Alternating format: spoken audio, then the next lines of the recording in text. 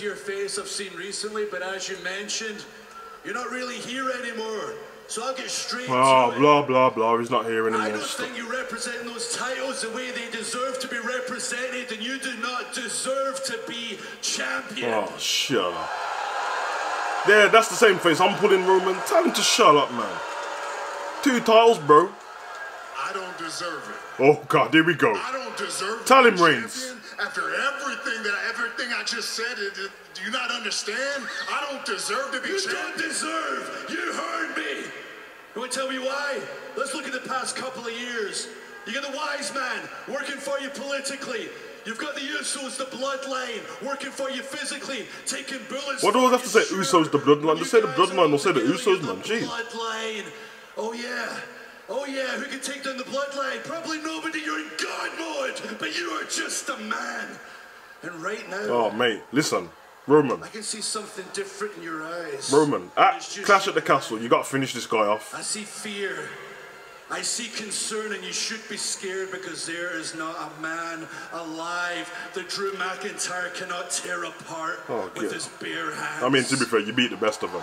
You know what the random thing is? You think the reason why Drew's promos bother me so much, even though they're good. I'm gonna tear you apart. But it's because... And I'm gonna tear those titles from you. His voice sounds like it's a voice what's been put on, even though he actually talks like that. Tonight. This is a unique opportunity. Oh, you want to go for it? Let's go.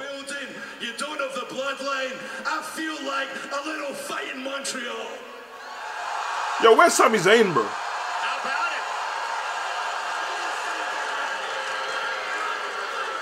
it? Right. Let's go, Reigns. You know, like that. You know, just talk shit to the tribal chief and get away with it. Let's go. Oh God, Reigns. Oh God, Reigns. Oh, Reigns. Come on, man. Wreck everyone and leave, bro. Oh man. Oh God. Where's Sami Zayn, man? No? No one? Oh, there he is. It's Zayn. He took it on the chin. Superman punch from Reigns. Oh shit.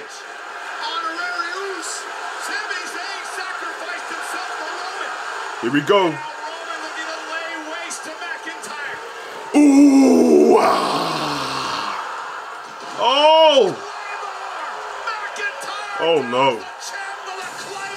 Ah, that was disappointing, man. I don't want to draw. Sometimes I don't want to draw attention to certain things, but I might have to. Roman and Drew gonna have to. Man, let's keep this short and snappy.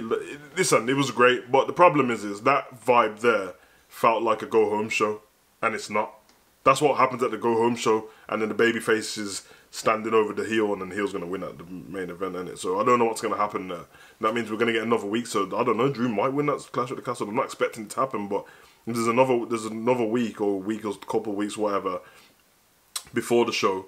Then the go-home show, normally whoever's on top. You know, they change up every now and again.